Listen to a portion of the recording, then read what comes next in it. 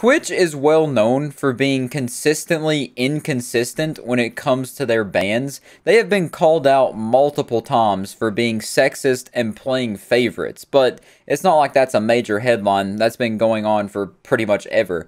Very similar to YouTube, actually. It's not like it's only Twitch doing this. The recent Corey Kenshin story that came out about them being racist and playing favorites on that platform as well. But this situation, it's a bit bonkers. It's a bit crazy because it involves a band that you've probably heard of by now and seen the clip as well. It revolves around a streamer called Kamika. And now, while you may not know her by name, you definitely know her by the deed she committed, because she was the one that did doggy style on stream. And while she didn't directly show the sexual act, she did show her face and the reaction to her getting, well, hit from behind, and that is pretty bad in and of itself. But if you looked off to the side in her apartment window, you could see the full deed being done in the reflection, and she was getting that full weenie Hut Juniors without the Hut Juniors. She was just, they were going to town with no regard for their live stream still being running. So naturally, she did get banned because, believe it or not, having sex on Twitch is a bannable offense.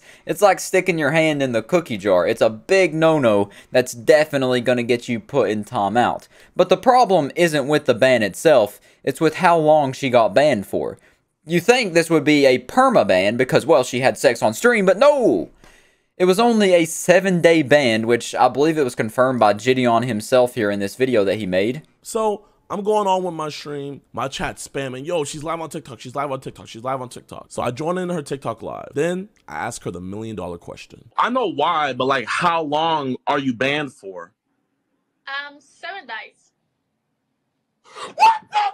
7 days. Yep, only a 7-day ban. That is not a fitting punishment for the crime committed. It's like she just waltzed into a bank and committed armed robbery and then Grand Theft Auto the full 9 yards and only got slapped with a month sentence in jail. Like, what kind of punishment is that? It's not going to thwart them from doing that. She's probably going to do it again. She got the publicity, she got her name out there for doing this crazy thing on Twitch that's going to drive the viewership up. And then she only got 7 days to think about what she'd done. Like, what? That's like your kid bit another kid and made them bleed, so you put them in the corner for 30 seconds to teach them a lesson. Like, there's no lesson to be learned there. And the reason this is creating a massive stir is because Gideon, the guy who made that video, the clip I just showed you, he has been banned permanently for 8 months now because he hate-rated Pokimane. Now, yes, what he did was wrong. He told his chat to go, like, spam L plus ratio, I believe it was, in Pokimane's chat, and you can't do that. It's like targeted harassment. You can't do that to other streamers on the platform. So he got banned. And you think maybe his ban would be like a month, maybe 2, and he's, like, even on good terms with Pokimane now. They've hung out and posted a picture. Like, they're cool. And he's still banned on Twitch. But this lady has full intercourse. Nothing happens. 7 days. She's gonna have a nice vacation and then come back better than ever. Twitch is just more inconsistent with their bans than my piss when I have morning wood. It's absolutely crazy. And Gideon goes on in this video in the full upload on YouTube to just basically say that Twitch is sexist and playing favorites, which yes, they 1,000,000% seem to be, because there's no other logical explanation for this besides they have like literal apes doing the banning. Like, they're just smacking buttons and whatever pops up is however many days the person gets banned. Like, it just doesn't make sense, the thought process that goes in to banning people on Twitch. It's just a nonsensical formula. But it's not like what this lady did was unheard of. It's not like she's the first person to step on the moon. She's not discovering new uncharted territories. Porn has been a big problem on Twitch for a long time. Very recently, actually, I hopped on Twitch with my friends when they added the beach and pools category, and we were just scrolling through to see what goofy stuff we could find, and I seen some cocks at full mast, some balls flapping in the wind, some sweaty taints peeking out to say hello. I even seen that lady that goatsies herself on there, some re-uploads of her.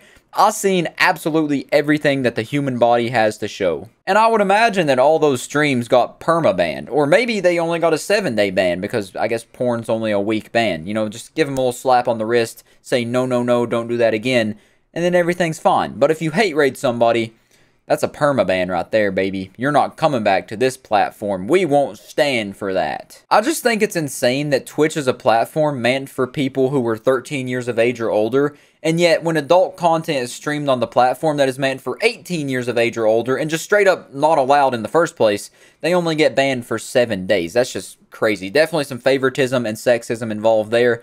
But anyway, speaking of adult entertainment and adult content, this person right here, Adriana Chekic, she is a former adult actress, and she was banned on Twitch seemingly after she wore this outfit here, which is, I'm probably going to blur it, but it's like, imagine the Miley Cyrus Wrecking Ball video where she had like tape on her nipples. That's what she's wearing with like a fishnet see-through shirt. Now, it's still unclear, the jury's still out debating if it was the reason for the ban, but another weird thing that happened with her is that she was stopped from playing in a Twitch Rivals event due to her career in the adult entertainment industry. Just like minutes or hours before the event actually happened, they notified her that. And I think that's just absolutely crazy and kind of weird, honestly. Like, I don't know why a person's past has anything to do with them in their current state and what they're currently doing. Even if she was currently a porn star, she's not doing that on the platform, so why is she getting punished for that? When someone who's actually doing it on the platform is barely getting punished, you know? There's just seems very weird, some stuff that's going on at Twitch. But like I said at the beginning, it's nothing really new. Twitch has been doing this forever. I really want to know who's behind Twitch. Every time something like this happens, it reminds me of that South Park episode with the manatees and the idea balls for the Family Guy episodes, how they're made. It just makes me think something like that is going on at Twitch. Like, they don't really know how they run their own company. They just let some animal pick a ball for a band length, and then they pick another ball for how they're going to handle a certain situation. It's just crazy. It's just goofy all around. It's just a circus up there at the Twitch headquarters. And there are countless more ban situations that I could talk about when it comes to Twitch, because it seems like they always make the wrong choices when it comes to each ban situation. It's actually crazy at how bad they are when it comes to handling each one of these things when it pops up. The first one that comes to mind is that person who said they wanted to harm themselves and then shoot up the Twitch headquarters, but then they issued an apology, so they were reinstated and their permaban was reverted because they said they believed that they were changed or they felt remorseful or something along those lines. The moral of the story, they reversed that permaban, even though they said something that horrible to the Twitch staff directly. But somehow Gideon still remains banned, and the lady was allowed to get hit from behind and not with a car. It's just crazy. Twitch is absolutely wild up there. I don't think anything's going to change. They don't seem to care what anybody thinks. No matter how much lashback and how much criticism they get, they just continue to be one of the most poorly handled platforms on the internet. Getting right up there with YouTube with how they've been handling stuff recently too. Once again, going back to that Corey Kenshin stuff. It's just crazy times to be on the internet. It really is kind of like the Wild West out here, but I'll catch you next time. Peace out.